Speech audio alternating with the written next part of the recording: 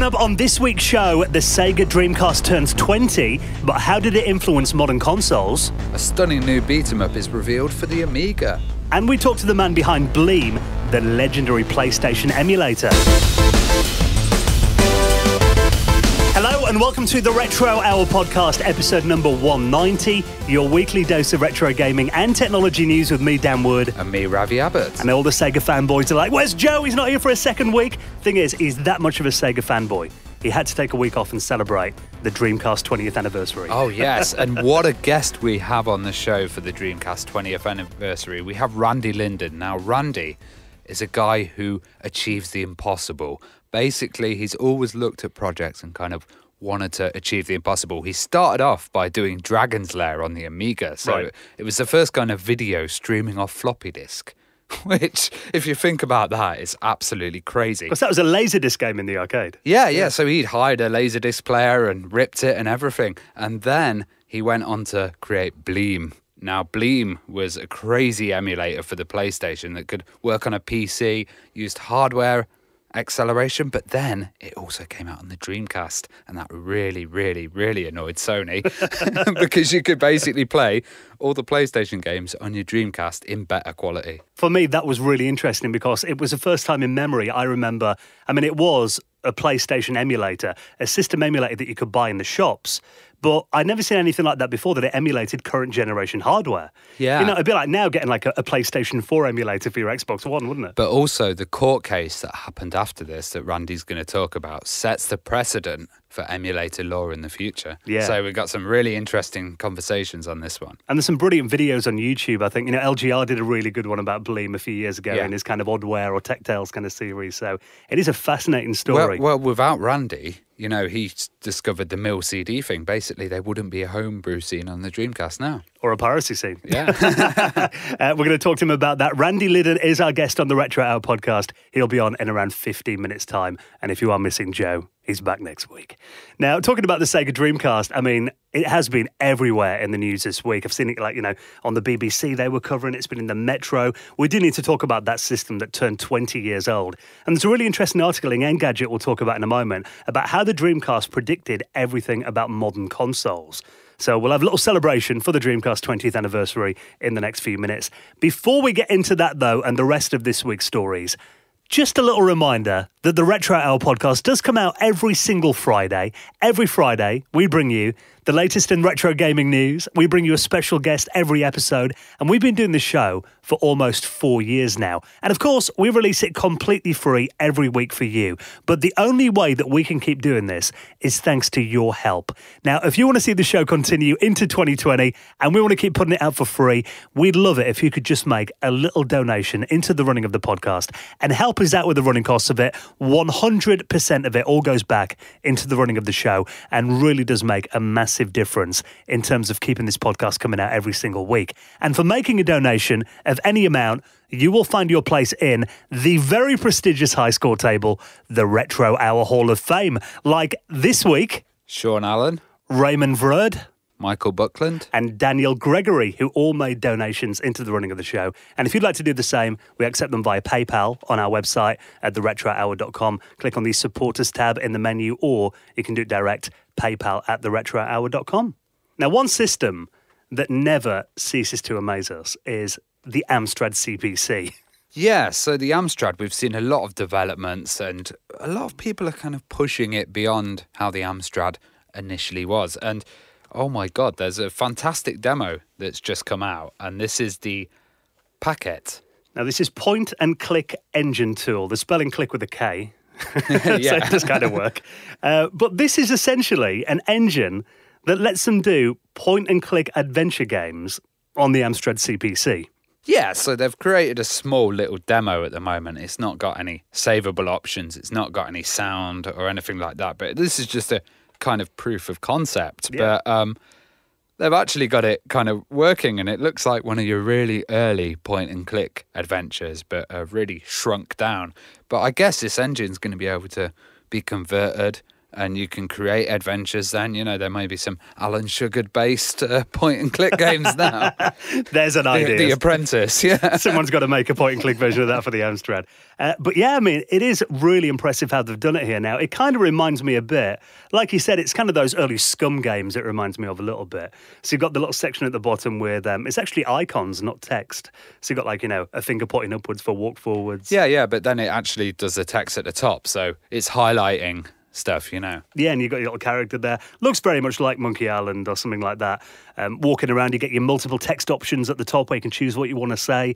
At the moment, this demo's got no music or sound effects and, like you said, no saving or anything in there. But as a proof of concept and how well it's working at the moment, this still looks like it's got a lot of possibilities. Yeah, and it looks like it's quite fast as well. Yeah, really fast, actually. You know, I used to play point-and-click games, and you click one side of the screen, and it would take 10 minutes for Simon the Sorcerer or whatever to walk across, you know.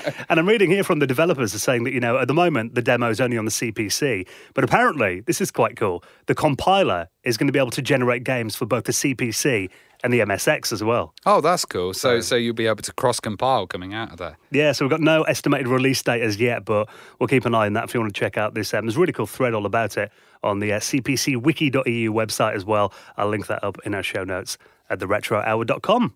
Now, it does seem like in the last 25 years of video games, never a month goes by when something related to Doom isn't making the headlines. Oh, totally. And they've basically demade the latest Doom 4 to this now vanilla mod. And it looks absolutely fantastic. What they've done is they've put the new weapons in there, they've put the new maps, they've introduced new enemies, but they've kept it in that original old-school Doom style. You know, these kind of old-school FPS kind of games, especially with Iron Fury, which I've been playing actually since we talked about it a couple of weeks ago. I'm really into this kind of old-school FPS kind of look actually again now. So is this is Doom 4, the one that came out, the Doom 2016 game then, is it? Yeah. Not the brand new one that's not out yet, I don't think, is it? I did play that one actually on the Xbox and the Nintendo Switch. So what they've actually done is they've kind of demade this end for the original Doom engine. Yeah. Right, okay. And the cool thing is, I'm thinking you're probably going to be able to, if this is just a WAD or something, you may be able to actually chuck it on like Amiga or on any other system that plays Doom. Apparently it works with any Doom source port, it says. The graphics on it, though, do look a hell of a lot better than the original. I mean, it is kind of that, you know, same kind of pixel style. Yeah, it's still really chunky, isn't it? Yeah, but I don't know if it's just my memory, but it looks a lot smoother than the original Doom did. That is very cool, though, that they've managed to do this. And it does kind of make you think, you know, wouldn't it be amazing if, like, you know, when you've got, like, new versions of games that are kind of follow-ups to the old ones, they kind of do updated versions of the classics, too? So I was watching a video the other day. Do you watch Gaming Historian? I've seen a bit of it. Yeah, on YouTube, really good channel. And he did a comparison of every single Doom game that came out on every console. It's like, you know, an hour-long video, and it compares every little element, what's in each one. And it was such a good watch as well. But it actually took until the Xbox 360 and the PS3 to really get a perfect version of Doom on a console. Well, interestingly, Randy, our guest, has actually ported Doom to the SNES. So he did the SNES port. Right, okay. Yeah, and that was one, I mean, that was a really good port of it. That was so impressive that that could happen. And that it had the full map on there as well, actually. So, I mean, you think then Doom really, it didn't come out on the Mega Drive, only the 32X, didn't it? Yeah. So you needed a 32X on the Mega Drive to run Doom. And then it was on like the Jaguar and 3DO. Yeah, I mean, less said about that port, the better. But the fact the SNES could run it, you know, on 16-bit hardware, that was like a marvel in itself, really. So definitely got to ask Randy about how he managed that on the Super Nintendo as well when he's on the show in the next few minutes. Now, we did mention at the start of this week's show that this week we did see a rather big anniversary for one of our all-time favourite systems, and a system that today does actually get quite a lot of love. On Monday, the Dreamcast celebrated its 20th anniversary. Well, technically, only in America, because it did come out on the 9th of September, 1999 in America, but we didn't get it here in the UK until October 99, I think. Yeah, and I didn't know many people with them, but the people that I did know, I was amazed by it. I thought it was such a good system. So revolutionary with like the controls, the VMU. Do you remember that little screen that you put inside your controller? Yeah, talking about battery munchers. yeah. But it was cool. I mean, essentially it changed memory cards and made them fun. by, not only having little screens on there, and you could even have little games that worked on the VMU, couldn't you? Yeah, it was a really good kind of final shout for Sega, and I wish it had been more successful, but having the DVD-ROM in the PlayStation 2. I think that's what got it with their strange GD-ROMs, but we'll be talking about that with Randy. Yeah, that was probably the final nail in the coffin when the PlayStation 2 came along. But, you are right there. It was a very revolutionary system. And, really, I remember it kind of being hyped up as like, the Sega Naomi arcade hardware, an arcade machine in your home. Oh, yeah. Which, it kind of was. Some games are actually better on the Dreamcast than they were on the Naomi hardware. Now, there's actually a really good article here. Of course, there's been a lot of mainstream press. I actually probably have seen more mainstream press celebrating the Dreamcast in the last week than I did this week in 1999, unfortunately for Sega. But there is a really nice article here on Engadget talking about how the Dreamcast kind of heralded in and predicted everything about modern consoles, and the fact that it's had a really lasting legacy. Now, they're talking stuff about the hardware and the software. You remember back then, the GPU that was used in the Dreamcast was DirectX compatible. Yeah. And obviously, a lot of the games in there that could work with, there was Microsoft got involved in it as well, and they had Windows CE that was on there too. And we did episodes in the past all about that if you want to check those out in our show history. But they're talking today that you look at modern consoles, and now this kind of commodity PC hardware and graphics chips and all that have made their way into home systems. So this really was the first time that a home console and a PC was kind of became closer together architecturally. Yeah, it was kind of like the precursor to the Xbox, really. Absolutely, yeah. And they're talking about, in this article as well, that, essentially the original Xbox was a Pentium 3-based PC, wasn't it? Yeah. And Microsoft were involved with the Dreamcast as well. And even look at the controller on there as well, the layout of the buttons and everything that, of course, did go into the Xbox after that too. And even today, you can see that legacy in the Xbox One and stuff like the Switch Pro controller. So that button layout that they did on that controller that I know was a bit hit and miss for a lot of people. The analog stick placement wasn't all that good in hindsight, but they were doing something brand new. And it really did have a lasting legacy. And the fact it had built-in networking too. Yeah. It just had everything going against it at the time. I thought the hardware was incredible and great, but to be honest, when my friend got a Dreamcast on the first couple of weeks of European release, he had a boot disc there that was already prepared. He had all the games. I think he bought one original game.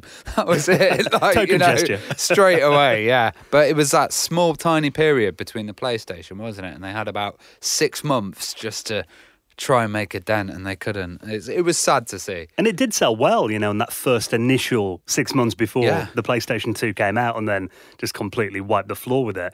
But you have to remember how incredible playing stuff like Fantasy Star Online was on a Dreamcast, in 99, 2000. Oh, yeah, but also some of the titles that they had. So Jet Set Radio, if you remember that was an absolute fantastic one. Some of the arcade games they had, what was the Seaman and Choo Choo Rocket. And, there was loads of kind of experimental games as well. Yeah, and Quake 3, that was a great port on there. I think the one thing that let it down was the sports, and it was like all the extra sports people had kind of gone off to the PlayStation, and it was stuck to Sega Sports, and that really didn't work. Yeah, it didn't quite compare to EA's titles and stuff, exactly. did it? It wasn't FIFA. Yeah, that's the thing. It was a great system, but it really did get damaged by what Sega did with the Saturn and the 32X before it too. But I also love the fact that, you could get a mouse and a keyboard for it as well, talking about that kind of... and you could get a variety of guns as well. It was fantastic. Well, they're also talking here... Maracas, do you remember that? Yeah, that was awesome. I still got my maracas at home and my bongos too. Yeah. They're also saying here that essentially, this has got an interesting theory, that the Dreamcast was basically the Xbox 0.5. And they're talking about when the Xbox 360 came along, there was a lot of similarities. There's actually an article here from 2005 on 1UP talking about why the Xbox 360 is the second coming of the Sega Dreamcast. They're talking about here, not only did it also have that kind of matching colour scheme. You remember the original 360s with that kind of cream colour, weren't they? Oh, yeah. And they also had kind of swirly logos that were quite similar too. Yeah, the Xbox arcade versions that they brought out. Yeah, I remember those. And they did seem pretty Dreamcasty, yeah. Yeah, and they're talking about how both consoles made their debut on MTV in America. They both ran on a Windows-derived operating system. They both had online play built in. SegaNet and then Xbox Live came along after it too. They're also talking here, I didn't know this, that a guy called Peter Moore, he was the guy behind the marketing of both the Dreamcast and the Xbox 360 later on as well. So a lot of the same people were kind of involved in both of these we had systems. Ed Fries as well that was kind of crossover who we interviewed. And they're also talking about, stuff like having a microphone peripheral that you could obviously get for the Dreamcast when you plugged it into the controller. So talk to the fish. Well, there were a lot of similarities when you look at it. And I think it is really true. It is kind of tragic that in its day, the Dreamcast didn't get as much love as it deserved. Do you remember Sega Bass Fishing as well with the little fishing I bought one of reel? those when we were at like a Play Expo or something, didn't I, a few years ago? I've only used it once, but yeah, it was a load of fun. So, I mean, I think today, it's weird though, because the amount of people that we talk to, and they're always like, oh yeah, the Dreamcast is my favourite system ever. Yeah. But it's like, if only people thought that 20 years ago, it might have sold a bit better. But it did have a lasting legacy. So happy 20th birthday, Sega Dreamcast. And you mentioned actually Choo Choo Rocket just then, which I thought I'd just quickly mention, is actually getting a sequel. Oh, cool. That's going to be coming out only on phones, on Android and Apple Arcade, but it does look pretty good, actually. So if you want to find out more about that, I'll shove in our show notes at theretrohour.com. Now, before we get into our chat with Randy Linden, talking about the PlayStation emulator for PC and Dreamcast, Bleem, and also talking about porting the impossible Doom to the Super Nintendo, Dragon's Lair to the Amiga, he's coming up on the show in just a minute. Before we get into that, actually, speaking of the Amiga, just want to talk about this incredible new game. Now, one of my favourite genres back in the day, it had to be those kind of side-scrolling brawler games. You remember, like, obviously, Streets of Rage and Final Fight. That was another great game. Never really been replicated all that successfully on the Amiga, those kind of games. It was a famous kind of Mortal Kombat where you had to put the disc in for the finishing moves. And, it didn't really translate well in Amiga. And Amiga tried to do their own titles. So Body Blows was one of the series. I remember the best one was probably Elf Mania. Yeah. But the theme was really weird. Elves fighting and trolls. It was a very strange I think that did game. put a lot of people off that game. Yeah. Look. But, I mean, this kind of genre, taken away from just the two people kind of one-on-one, I'm more talking about the games that were scrolling games where you go along and you brawl as you go. Okay, so those kind of Streets of Rage. Okay, I see what you mean. Well, there is a new one here that's it's got a great little trailer at the moment. This is called Metro Siege, and it's by Pixel Glass, who were the team behind that really good Amiga game recently, Worthy. Yeah. So if saying that, sorry, Double Dragon was awful on the Amiga. Yeah. Double Dragon 3, I actually didn't mind all that much. Okay, I know it doesn't have many fans apart from me. But, I mean, check out this trailer that I'll link up in our show notes as well. Metro Siege. Now, this does look like it's obviously very heavily influenced by games like Final Fight. But if you look at it, how smooth does that look for the Amiga 500? For the 500, this looks fantastic, and the scrolling looks really nice as well. And it's like they've not spent too long on parallax and stuff, but they've made the effects look really good, and the artwork's pretty fantastic. Yes, if you love stuff like Streets of Rage, it's very similar. Even the font looks like Streets of Rage, actually, the font that they picked. Did you see this Amiga first-person shooter that was released earlier? They put video out of a 500 and people version of it running on a 500, and people were like, no, that's a lie! And then there was a huge battle over it, because, some of these games, when they were released back in the days, if these had come out, they would have been top hit sellers, they would have sold millions. Well, one good thing that they've done with this game here is, I mean, it's optimized for a 1 megabyte Amiga 500. The fact that it runs as smoothly as it does on that kind of stock system is testament to how good these guys are at coding these systems. But also, it's going to have foreground and background parallax, over 60 colours on screen. It's going to have one thing that was always missing from Amiga games back in the day, multi-button joypad support. Oh, yes, it was always 2 buttons, wasn't it? Even though you'd have a beautiful game. It was up to jump and fire to hit. That was about it, really, wasn't it? Or it was combinations of them. If you want to punch, it's like down, diagonal, and fire. It was like, so having joypad support, because I think pretty much everyone I know that plays the Amiga these days either uses stuff like a Mega Drive pad or a CD32 controller on them. It's going to have 2-player co-op as well. Oh, nice. Which is like Streets of Rage. We should do a co-op long play, Dan. I'm interested because, Joe loves Streets of Rage. When he's back next week, I'm going to show him this, and you should maybe get him on this, a real Streets of Rage connoisseur, see what he makes of this. No release date for it yet. I did read in a few forums, hoping to get it out before Christmas.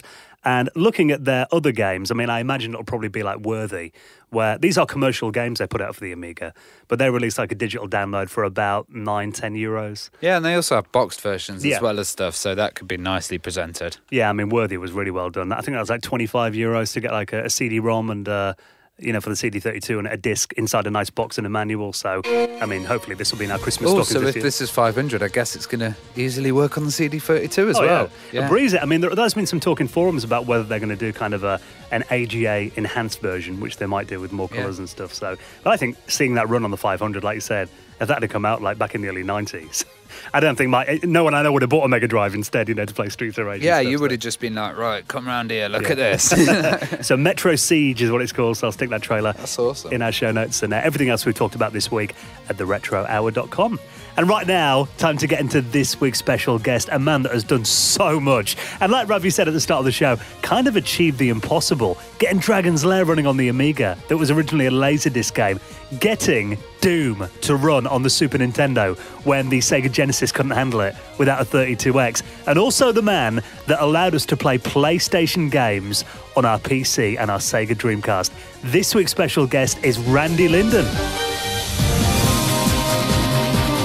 You're listening to the Retro Hour podcast, and it is our pleasure to welcome on this week's very special guest. We're talking before about the 20th anniversary of the Sega Dreamcast, which is crazy that it's been 2 decades. I'm going to talk about a really innovative product. I mean, Bleem, one of the most incredible emulation products ever, but also going back to stuff like Dragon's Lair and Doom on the Super Nintendo. Let's welcome on this week's very special guest, Randy Linden. Welcome to the Retro Hour. Thank you very much. It's a pleasure to be here. 20 years of the Dreamcast, so we're just talking a moment ago that's insane, isn't it? It's amazing. I'm a big fan of the Dreamcast. I think it's unfortunate that it didn't receive the same commercial success because the machinery itself is so powerful that I don't think that its lifespan was long enough for developers to really start pushing the envelope.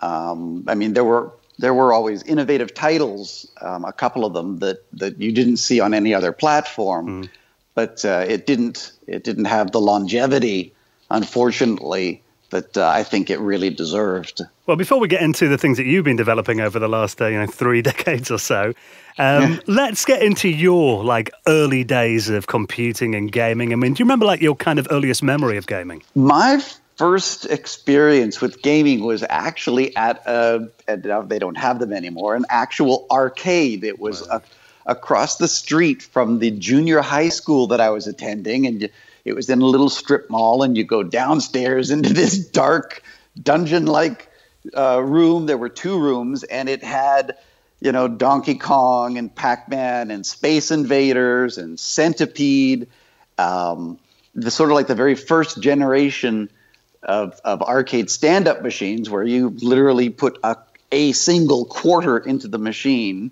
And that was sort of the very first experience on arcade level. At home, had a TI 99/4A, and it was one of the first home computers, and it had a handful of games, and one of my favorites was called Parsec. And then, of course, the Commodore 64, which had just hundreds and hundreds and hundreds of high-quality games. I think the Commodore 64 was the real first big step forward as far as a mass market computer/game system. Well, you started coding on a Commodore PET. How did you kind of get access to that machine, and how did you start learning to code? It's actually a good question and kind of funny.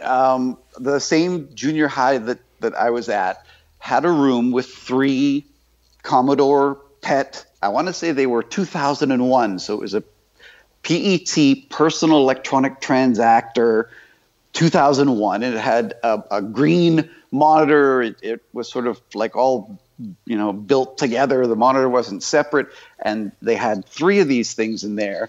And one day, somebody came in with a tape cassette, because that's how the storage worked on the machine back then. It was all regular audio tape cassettes. And there was a version of Space Invaders written by Jim Butterfield. And the name always stuck because he, it turns out, lived in Toronto. And a couple of nights, here I am at 12 or 13 years old, just cold calling this guy, Jim Butterfield, and asking him programming questions. No way. Yes, and he actually responded. He was very, very kind. And I started looking into Space Invaders, and I discovered the Commodore PET had a built-in machine language monitor where you could, look at memory and look at the programs. And I really didn't know very much at the time. And so I said, okay, well, let's print out to the printer this memory, which is the game of Space Invaders, so I could study it. And of course, it was just not like a disassembly or a source code or anything like that. It was just all the actual characters, so things like line feeds. And so it was like hundreds and hundreds and hundreds of pages of just gobbledygook, because it was sort of like, what if you take a Word file and you don't use Word, you just literally send the file to the printer. It's just all sorts of control characters and garbage, but that's how I got my start. I started off with the Commodore PET, got hooked, and as soon as the Commodore 64 came out, my mom got me one, and that sort of launched my career.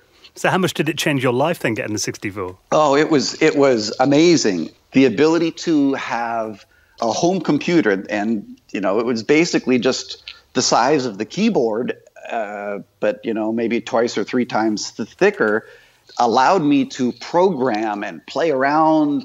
I ended up writing a game called Bubbles, which was basically a clone of Centipede, but underwater. And back then, there were no C compilers. There weren't even assemblers if you wanted to write assembly code. So you had to know all of the machine language instructions. And I still to this day know, like, for example, hex 60 is return from subroutine, and hex 20 is jump to subroutine, and all of these 6502 opcodes that you had to hand enter when you're programming. So I wrote a Centipede clone, and there was a company based out of Toronto, Canada, again, that's where I grew up, called Syntax Software. And I went, it was 5 minutes from school, because I was still in high school at the time, and rang the doorbell and said, "Hi, I'm a big fan, and I've got a program, and maybe you'd be interested in taking a look at it." And the guy's name was Randy Lyons. Lyons was his last name. And as soon as I saw that, it's like, okay, well, this means the stars are aligning here, because he's got the same first name as me. And that was where my very first program was published, through Syntax Software, when I was 13 years old. So that's now about 3.5 decades, 37-ish years, long time ago. I was thrilled. And I was actually also what they called a Commodore kid. And I don't remember how they got my name, but effectively what Commodore did to market the Commodore 64 was they sent out a fleet of, I want to say, young people, like I said, 12, 13 at the time, dressed in a suit with a Commodore logo on the the pocket on the outside. And we worked at department stores that were featuring the Commodore 64. And I still remember the slogan of "I adore my 64." And so I was a Commodore kid at a department store for a while. I'm really jealous. I want to be a Commodore kid. And I don't even know what happened to the Blazer, but we got, like I said, in retrospect, it probably was a little bit funny, but I guess their marketing worked, because the Commodore 64 became immensely popular. There were thousands of programs available for it, and it was a great experience to sort of show people. They had a bunch of demos Commodore had put together. It was around Christmas time, and the graphics and sound and music coming out of this little tiny box. And they had a special where if you bought the computer, You also got the 1702, I think was its model number, the 1702 monitor, and a computer desk to put all of this stuff on. And the Commodore 64 really launched my career. So you founded Visionary Design Technologies in your mum's basement. What were the kind of aims of this company then? Well, actually, the name was picked because the initials were VDT for Video Display Terminal, and I just wanted some name that sort of matched that. We were a game company, a handful of us working out of mom's basement. We launched 2 titles. One of them was called Data Storm. Think of that as Defender on steroids. And the second one, and that was written by Søren Grønbæk, a Danish guy, also brilliant programmer who went to write Sword of Sodan on the Amiga. And the second title was called Vortex. And that was done by another excellent programmer named Andy or Anselm Hook. But very, very young, just starting a company. And I remember one day somebody calling, and it was from a store chain, and they wanted to return, a certain number of units. And I was sort of playing it by ear because we didn't really have a system for tracking returns and shipments. And they wanted an RMA number, a Return Merchandise Authorization, which is standard for all the big software companies, so that you can swap stock and whatever. And I just made up a number and said, "Oh, your RMA number is G62594," and of course, then later on in the month, we received a handful of the Data Storm and Vortex with that particular Return Merchandise Authorization number. But we really were just a handful of guys trying to launch a game company because we all loved the machines and loved gaming. Well, when the Amiga came along, that it seemed like a supercomputer. I'd never seen anything like it. But the one thing is, it couldn't play Commodore 64 games. Of course, you did remedy that with the 64 emulator that you made with David Foster from Digital Leisure.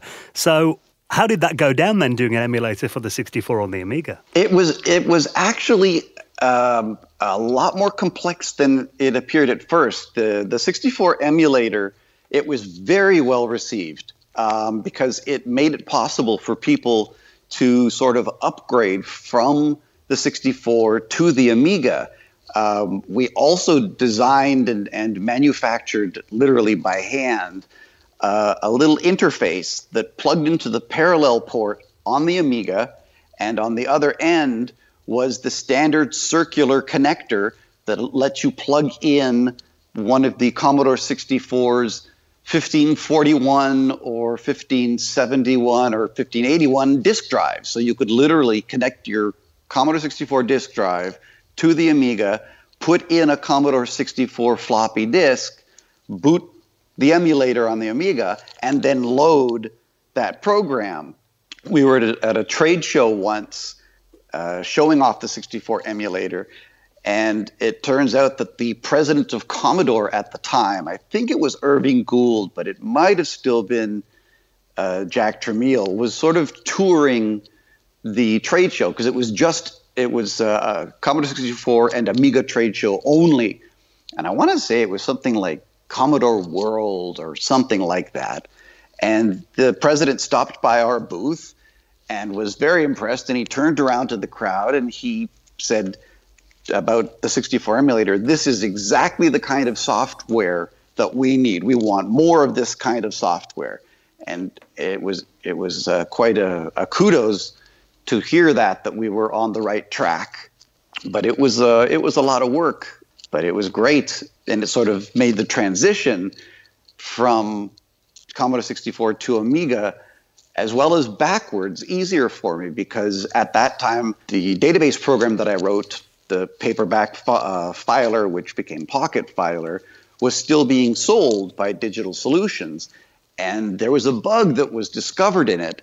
And the program was so complex that what I ended up doing was using the 64 emulator to emulate the Commodore 64 so I could debug the paperback filer that I had written for the Commodore 64 because I could do so with such ease. So it was actually a really great way of getting, real down deep at the lowest levels of both machines. It was a great time. Do you remember the first time you experienced Dragon's Lair, and why was this title so amazing and unique back then? I do. It was in the same arcade across from the junior high, and it was one of the machines that had like a huge long lineup, and it's sort of like a pool table where you put down your money because you want to play next.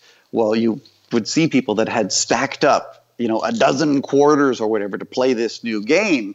And the big difference was the quality of the graphics. And of course, we all know now that it was not so much graphics as it was cell animation, where they had, a fleet of people literally drawing and animating like Sunday morning cartoons. And it ran off of a laser disc, which, because this was so early on, before, the typical PCs and what have you didn't really have CD-ROM drives even, the laser disc player is, imagine, if you will, an old vinyl record about twice as thick, all silver-colored. That's sort of a laser disc. And the player, of course, was even bigger to play it. But it was neat, and people would stand around and watch whoever was playing as they worked their way through all the different levels, because there wasn't a lot of interactivity per se. You just sort of had to know what direction to move the joystick or to use the sword button at the right time. But there was a handful of people who could, with the 1/4, play all the way through from the beginning to the end of the game. And it piqued my curiosity, and I thought, gee, this is something that would be great, if there was a home computer version. Well, you kind of did that, didn't you? You did the impossible by taking this Laserdisc game that you mentioned then, needed all that expensive kit, and you ported that to the Commodore Amiga on a floppy disk. How did you manage that? I actually went downtown to a couple of the arcades one day, and the arcades that had Dragon's Lair asked how to get a hold of the Laserdisc, and eventually found someone who would sell me the Laserdisc. So I still have the original Laserdiscs, and then I rented from a store a Laserdisc player and worked with a company called Sunrise Industries. They had just released a digitizer, so it would take, composite input for, video or whatever, and it scanned and generated, here's, a still image on your computer. As a side note, Sunrise Industries was the brainchild of Anthony Wood, and they were actually at that same World of Commodore trade show. You'll know the products he makes now. They're called Roku, the video game, not video game, but video streaming devices. It's the same guy.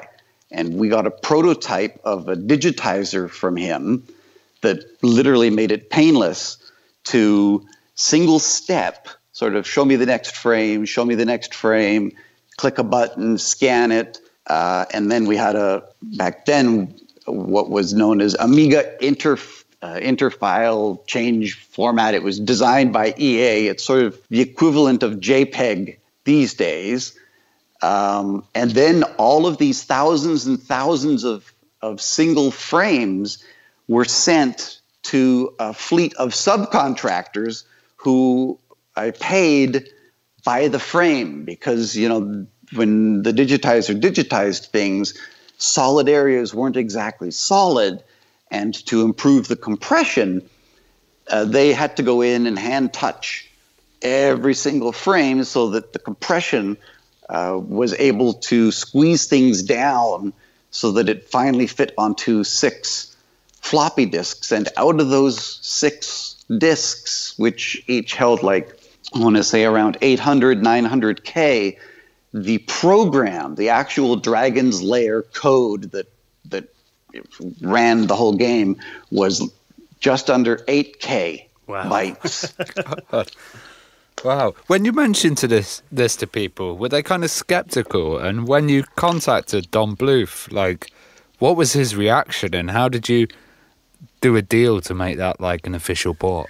I was at one of these trade shows and had printed out a few colored copies of some of these scans from different scenes in Dragon's Lair, and met with Electronic Arts, and I won't mention the name of the person, because they turned down publishing Dragon's Lair.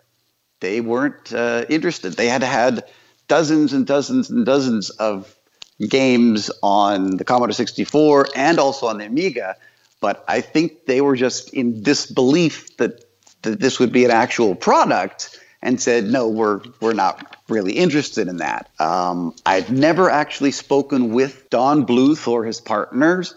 I worked with, they have an office, or at least they did have an office in Los Angeles called Sullivan Bluth Interactive Media. And I found this, it's sort of like, almost like reverse engineering, where this Laserdisc came from. It's like the arcade owners whom I purchased the discs from told me, oh, it was manufactured by this company over here. And then I would follow up with that company, and that led to another company. And eventually it led to Sullivan Bluth Interactive Media. And I said, I'd like to license Dragon's Lair for, a home computer version of it. And they were skeptical, but wide open to it. And at the time, I don't think they realized that they were dealing with somebody who was, relatively speaking, young, 14, 15, 16. And here we are talking about a big deal to launch a major product. And that's also when the same David Foster stepped in, and we sort of worked together. And it was the very first product the company he formed called ReadySoft launched. So it was quite an adventure to going from getting the disc itself originally to the end where it was actually a program that ran on the Amiga. It was the first time that any game had ever done full screen, full color animation with stereo sound, and it was streaming it live from the floppy disks. There was no other title for years that would stream media live. They were all sort of the type where you've got a loading screen and a loading bar, and please wait for it to load. But with Dragon's Lair, basically it starts streaming, and then it starts playing the video while it's pulling in all the rest of the data for what's coming up next. And that was unique for its time. Well, your skills in, achieving that obviously went on to do you well. I mean, you got to work on some very big franchises shortly after as well, including you did the NES port of Home Alone. Obviously, that was a big movie. It was. It's deceptively complicated, both Home Alone and I worked for both titles, Home Alone and Where's Waldo. I worked with another great programmer. His name was Paul Coletta.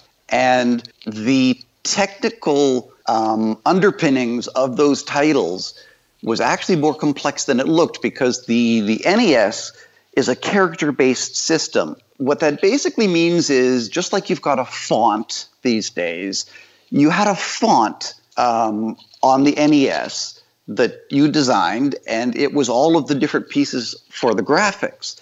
But I wanted a full screen picture of, the winning screen and the losing screen and so on. And there was not enough space. There were not enough font letters available to do that unless you had multiple fonts and you wrote code that a third of the way down the screen with what was known back then as a raster interrupt, because the video display raster hits a certain position on the screen, and then your code would switch which font it was using. And of course, as I said, the fonts aren't letters, they're all the pieces of the graphics. But both Home Alone and Where's Waldo used this technique so that we could do full screen, high resolution for the NES, pictures and levels and things like that. And most of them were done, 6 to 8 weeks from beginning to end for the whole project. Very, very short time frame. I mean, you're thinking of the titles you worked on then, and we mentioned before about what a technical marvel porting Dragon's Lair to the Amiga was. Afterwards, I mean, you kind of did the seemingly impossible. When Doom came out, I mean, you needed a pretty decent PC to run Doom. And I remember the only real console ports that I saw that could run Doom well was stuff like, the Atari Jaguar, these kind of, new super high-end consoles.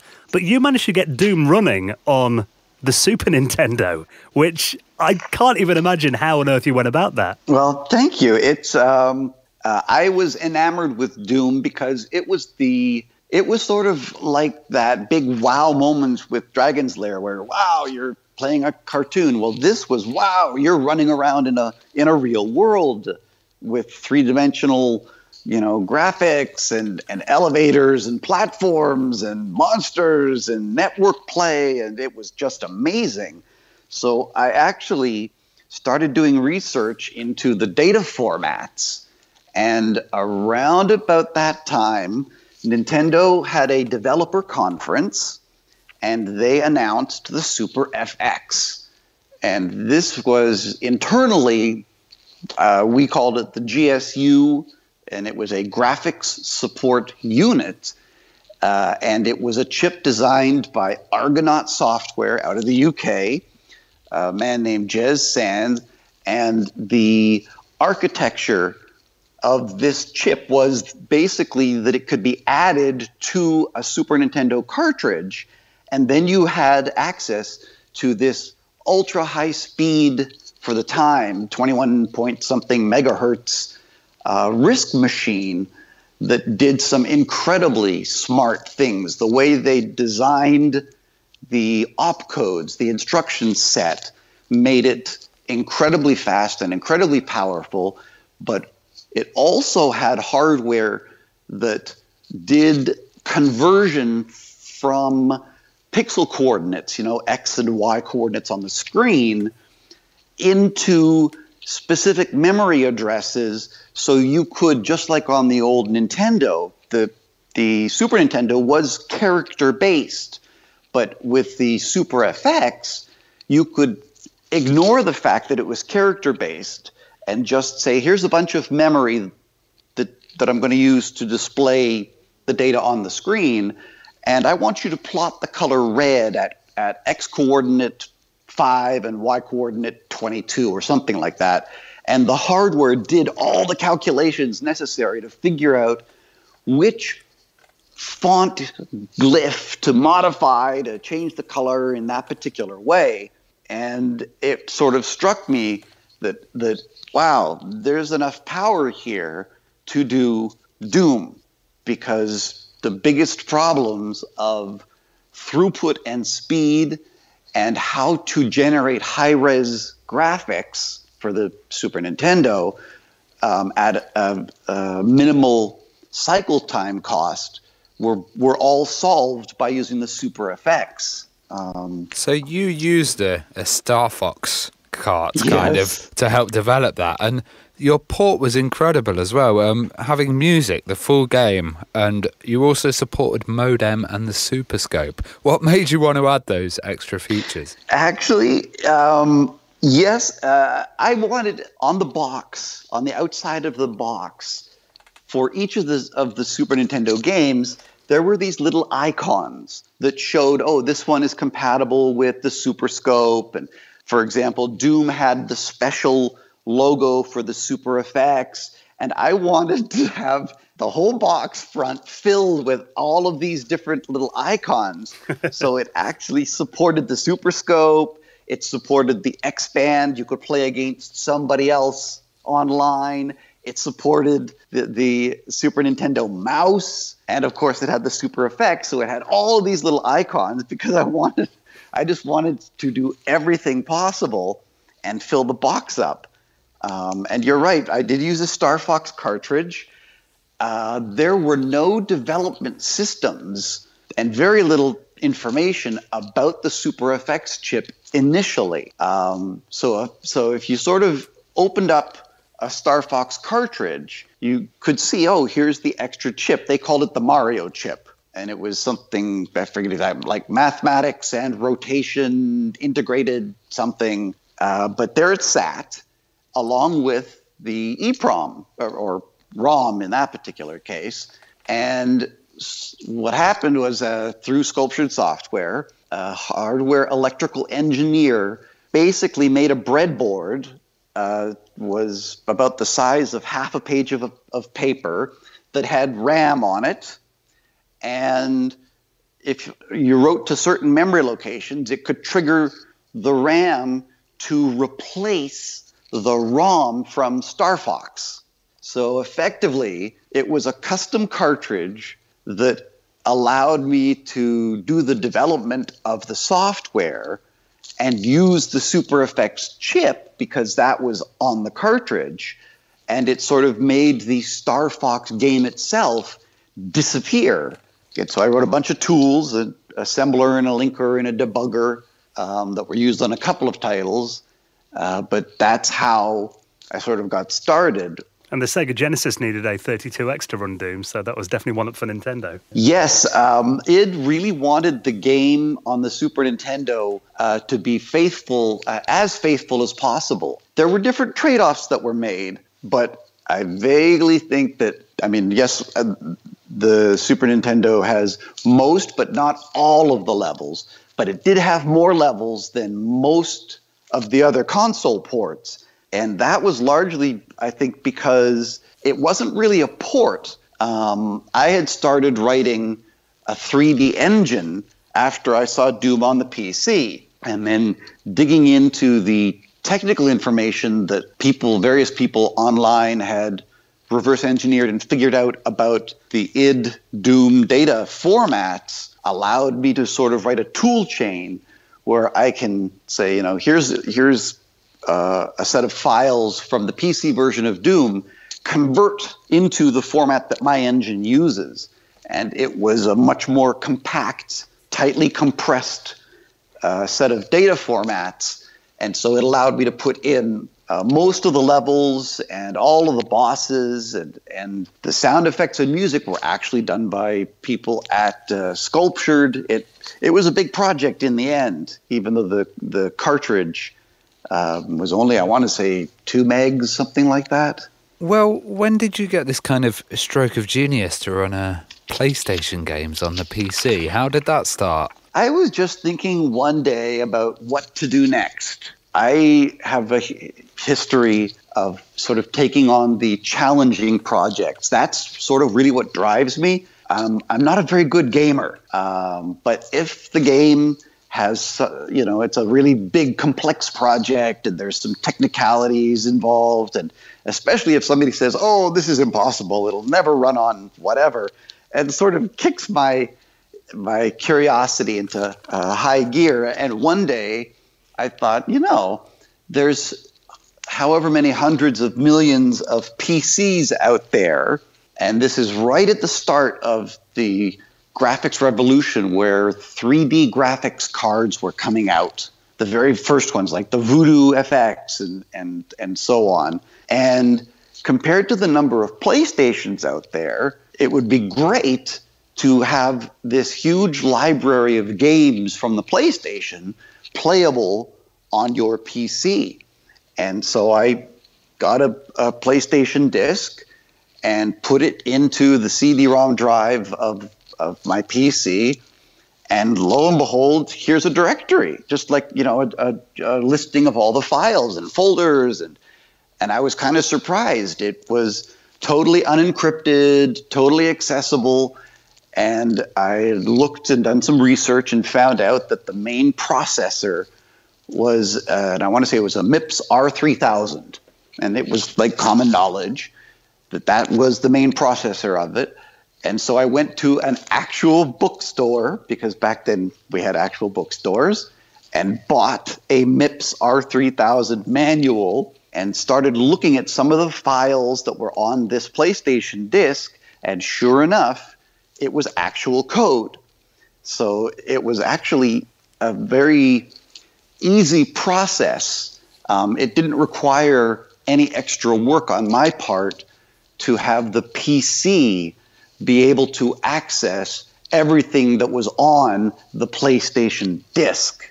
And because it was easy, it made reverse engineering the entire system possible. If there had been encryption or a peculiar format where the PC couldn't read the discs, then it would have been impossible to make Bleem. But because they were just standard CDs, I don't think anybody expected them to be put into any device other than a PlayStation. And so it just magically worked on the PC to access the files. Well, it did seem like magic. When I remember first hearing about it, I was like, really? How's that going to work? But then, the PC, if you had a high-end PC, you could even run these PlayStation games at a high resolution. And you had stuff like hardware acceleration in there as well to make the games even better. Yeah. Basically, Bleem emulates, it was sort of a learn-as-I-go process. I started with the CPU, which I knew, as I said, was a MIPS processor. And so the first thing I did was start implementing the various instructions that the MIPS processor supported. But I didn't do it all at once, and I didn't do it alphabetically. I literally did it in the order in which the particular game was using the opcode. So if they had an addition instruction and a comparison and then a subtraction, those were the first three opcodes that I ended up writing. And eventually, over time, I ended up sort of filling in all the missing pieces. But once I had figured out the vast majority of the CPU opcodes, it allowed me to examine what the game was doing and how the game was generating the graphics. Basically, the game would sort of access certain areas of memory, and it was one of the custom chips that did all of the 3D mathematics and transformations and drawing polygons. And so the game was, as far as it was concerned, when it wrote to certain areas of memory, it didn't know that that was all being intercepted and then translated into direct 3D polygons for rendering. So if you had a larger monitor and you had a 3D graphics card, it would render using the higher capabilities of your PC, and the game had no idea because it was totally transparent to it. It was crazy because I remember there was these kind of a few boot discs flying around, and there was a few products out there. And when Bleem came out, people must have not kind of believed that it worked. Was it? How hard was it to market? Actually, marketing was really tough, but that was, thankfully, that was done by my brilliant Bleem partner, David Herpelsheimer. He and I had a bunch of phone calls early on in Bleem's development. And if you sort of think of it as I did the programming and the design and the technical side of things, David did pretty much everything else. The marketing, the sales, he designed the packaging. He even designed the display box where it was this intricately sort of designed origami folding box where if you assembled it, and it was designed for retail stores, you assemble it and it sort of forms like a little display case with all the Bleem discs inside of it. Marketing was tough, not just in the US, but marketing in Japan and marketing in the UK and marketing in Mexico. And David really did a fantastic job of getting Bleem into stores. I remember the first time we saw Bleem on the shelves at like Best Buy, which is one of the electronics and computer chains that's here in the US. And there was a whole wall, and you could immediately spot Bleem because it was a bright yellow box. And it was really nice to see it. But yeah, marketing was very difficult because what it was, a lot of people didn't realize that, yes, you get this software and now you can go and play PlayStation games. So it took a while before it sort of caught on, but it eventually did. Well, I mean, we were talking about the Dreamcast when we started our interview earlier. And obviously when that came out, you ported Bleem to the Dreamcast, and we had Bleemcast. And that was the first time I ever remember seeing a commercial emulator for one console that could play games from another. I mean, we mentioned before, it's kind of the equivalent today of having a PlayStation 4 emulator for the Xbox One. So how did you port it to the Dreamcast, and why? Actually, this also, one day David said, because we would have multiple, phone calls and chats and all of that. And one day he said, what do you think about a version of Bleem for the Dreamcast? And I sort of paused for a moment and thought about it. And it's like, hell yes, that would be awesome. So I started to do some research into the Dreamcast system, some basic, what they call back of the napkin sort of calculations on memory and whether or not the Dreamcast could read a PlayStation disc. There was just a certain set of criteria that had to be met, and found out, just like when I wrote Bleem for the PC, I found that the main processor for the Dreamcast was a Hitachi SH4. And so I set about writing and sort of translating, almost porting the PC version and what it implemented from x86, because most of Bleem was assembly. It wasn't written in C for the PC. And so I translated that into SH4. And while that was all going on, David was working hard to convince Sega that this would be a great coup for them to be able to have their competitors' products running and enhanced, because I at the time I knew the underlying graphics hardware was the Imagination Technologies Power VR. And I said to David, yeah, the enhancements that we've got on the PC, this on the Dreamcast is going to look a whole nother level better, because the Dreamcast could output high resolution, it did anti-aliasing, it did all the 3D special effects that are common these days, like even something as simple as transparency and translucency. On the Dreamcast, the hardware just did it. It just all worked. Well, but it required a lot of work on David's part to get Sega to even consider something like this. How did the Microsoft CE and the Mill CD help you? These kind of odd items that were actually on the Dreamcast help with your development and help for the future of homebrew development, actually. Well, as it turns out, there was a point at which Sega said, yes, okay, we'll give you, technical specs and so on, but we need to consult with our board in Japan and determine whether or not you're going to be able to actually launch the product. But in the meantime, it doesn't hurt anybody if you pursue it as a proof of concept, as a potential product.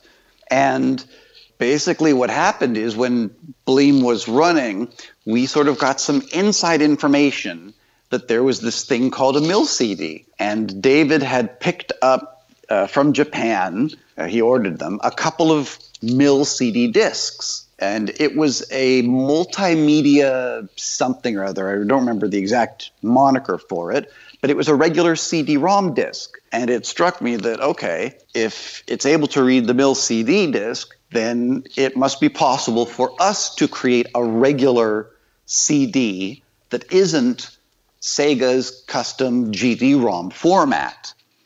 And the trick was, by that point, we'd received a development kit from Sega. They gave us, a GD-ROM burner and Dreamcast development hardware, but the team who made the development hardware at Sega were smart, in the sense that they removed the code from the ROM in the development kits that supported mil-CD.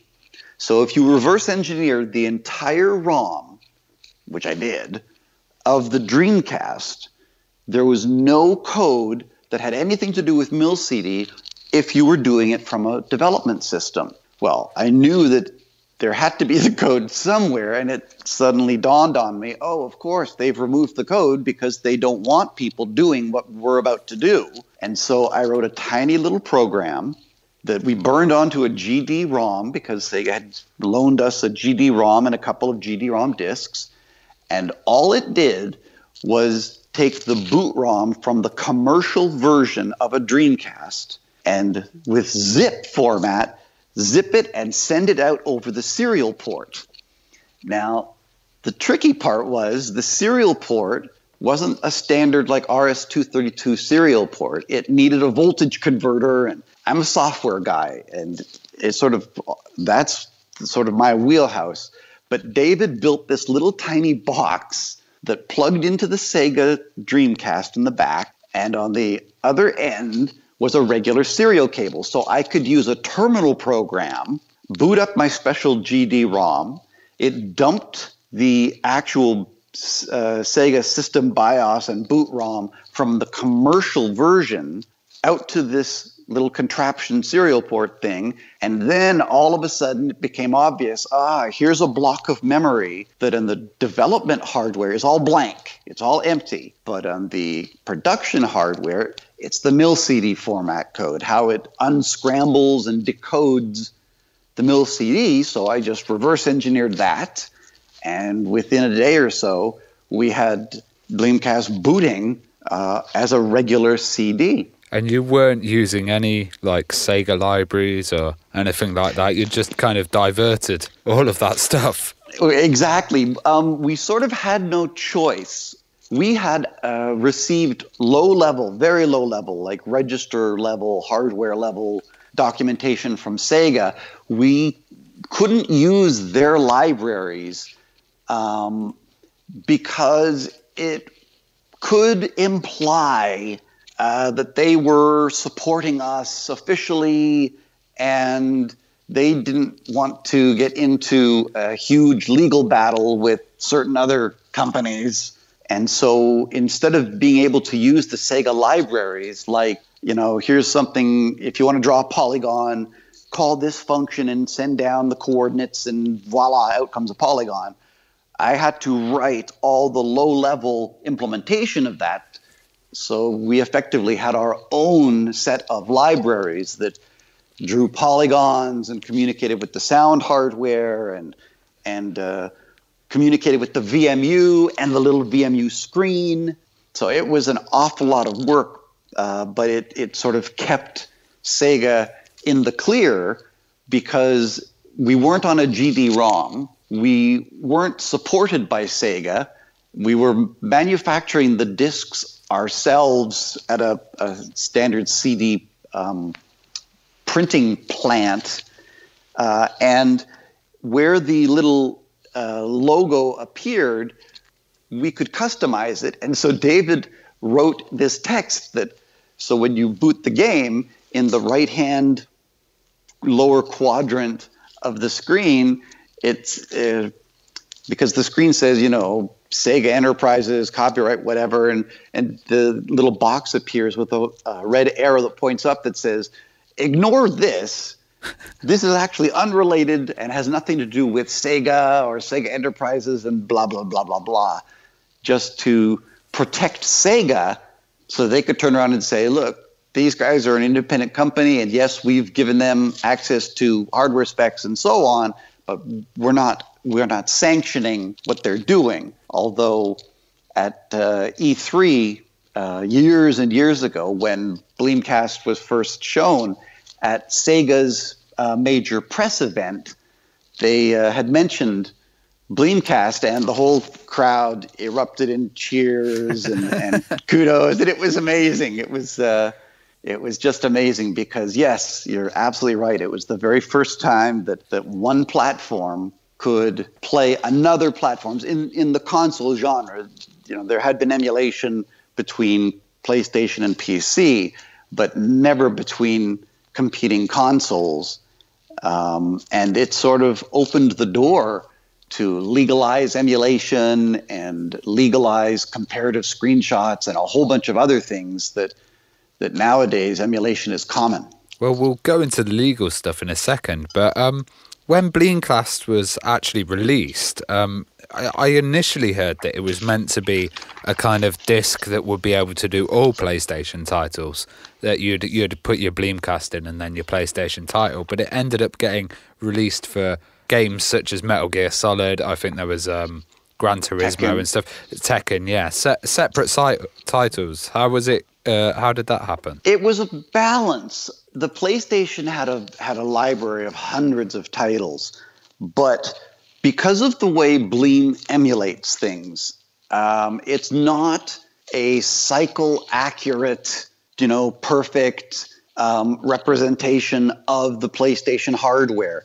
That choice to do it where it was sort of a learn what the game is doing and then do it better, sort of, the game is drawing polygons, I'm going to draw them differently and I'm going to do it in high resolution, versus it's drawing a polygon and it's exactly these pixels. The net effect was that it made it possible for us to enhance the specific games to a much greater level than if we had chosen to support more titles. The titles were starting to really push the PlayStation hardware, and so each of the individual Bleemcast discs are actually different programs. The vast majority of the code is the same, the core CPU emulation and so on, but each of the different games pushed the hardware, the PlayStation hardware, at a low level in unique ways that sometimes were incompatible with one another. So we chose titles that we thought were representative of the highest level of quality on the PlayStation, and it happened to be Gran Turismo 2 and Tekken 3 and Metal Gear Solid, sort of three different genres of games, and the top level of quality for those games. And so I went in and then customized all the extra enhancements. So for certain sequences, like Metal Gear Solid is sort of a whole bunch of mini games that are in some ways different, but share sort of a common storyline. They might use certain tricks with the PlayStation hardware that had to be emulated differently at different times.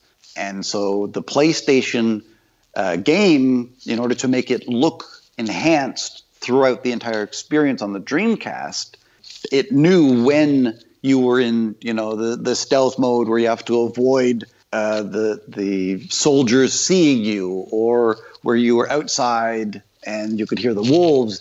Those were done using very different techniques on the PlayStation. And so the Dreamcast version of Bleem also did customization for each of those titles. And the net result, I think, was that the titles looked so much better than had we chosen to go the opposite route, which was basically, let's try and emulate this thing cycle accurate.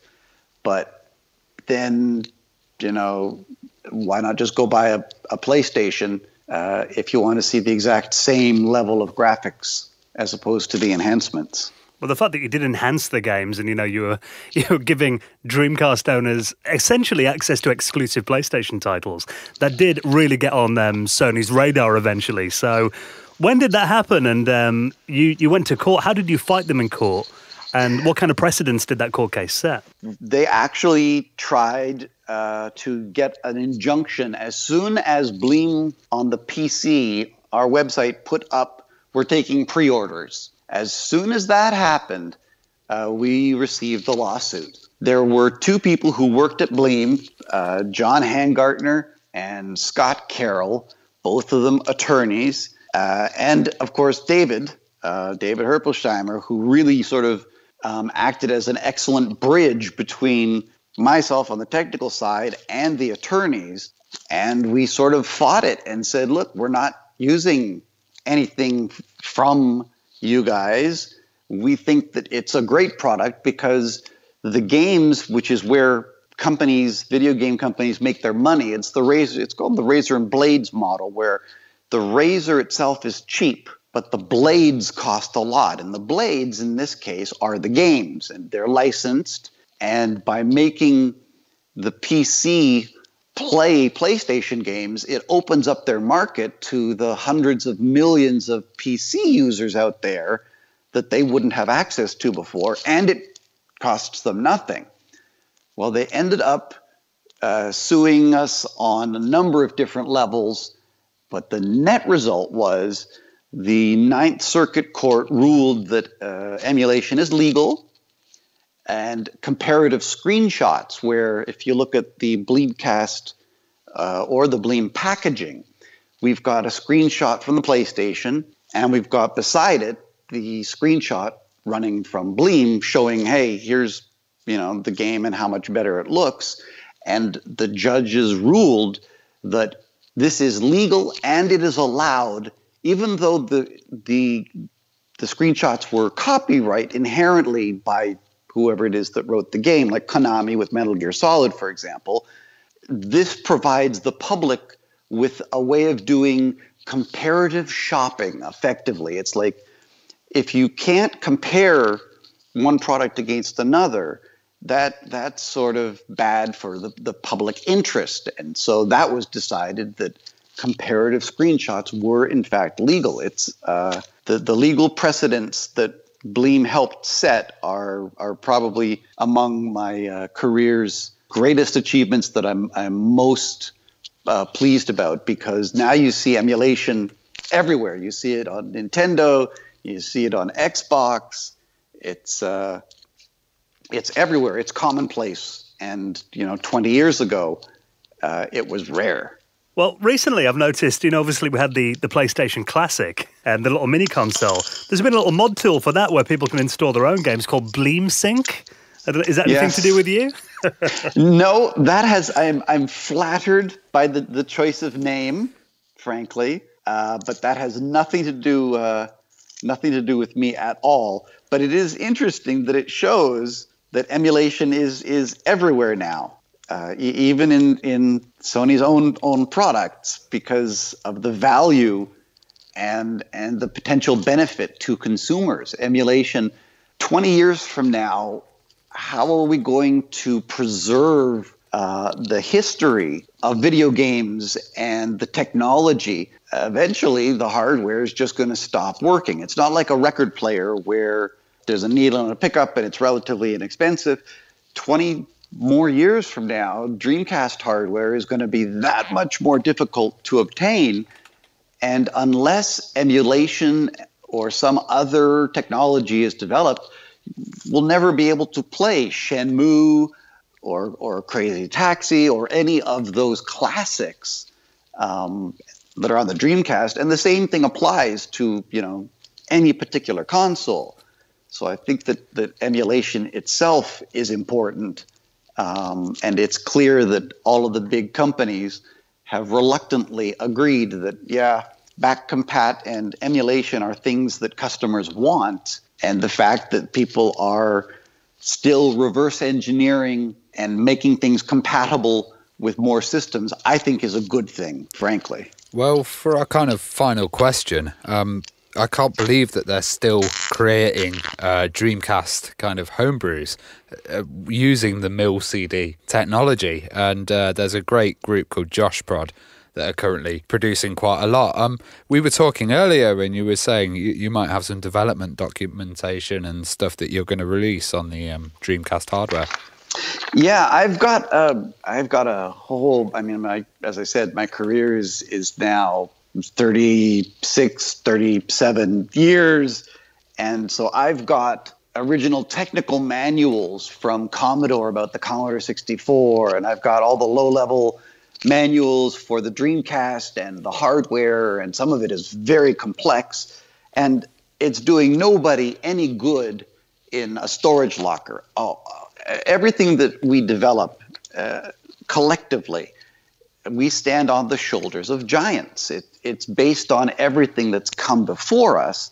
And if you don't have that preserved, it I think will be lost. And so I'm actually going to end up donating all of that stuff to one of the museums that's out there called the Video Game Project. And they're run by a guy named Alan Binley, who's a game and retro gaming fanatic. And I'm going to send a huge old box of stuff. I recently came across some of my old Dreamcast notes and a little handwritten reverse engineering of the BIOS and stuff like that I think is important to get into people's hands, because until there's a really full-featured, fully operational Dreamcast emulator, it's a system that remains in jeopardy. And by that I mean jeopardy of losing all of that rich history, because nowadays Sega, they're a software company. But they used to be a hardware company. They used to be a very successful, like with the Genesis, a very successful hardware company. I think that it's important for us to, in the video game industry, remember our roots. So that's why I'm going to donate all of that stuff. That's incredible. Well, Randy, we could honestly probably do like another 10 episodes with you. The amount of incredible things you've worked on. I mean, thank you so much for coming on and having that little trip down memory lane with us. It's been wonderful getting your stories. Oh, my pleasure. Thank you so much. It's an honor for me to be on the program. And anytime you want to call back, feel free. Rolling around at the speed of sound. Got faces to go,